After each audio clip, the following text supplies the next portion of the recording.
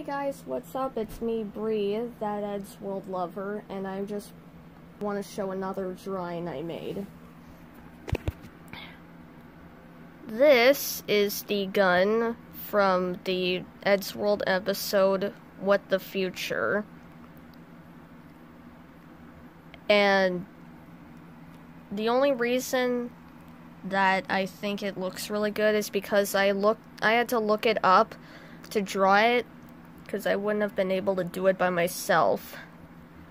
I made this in maths class, and it didn't even really take me a long time to make. So yeah, I hope you like it. Also, if you're wondering, why did I pronounce it... Also, you might be wondering, why did I pronounce it maths instead of math class?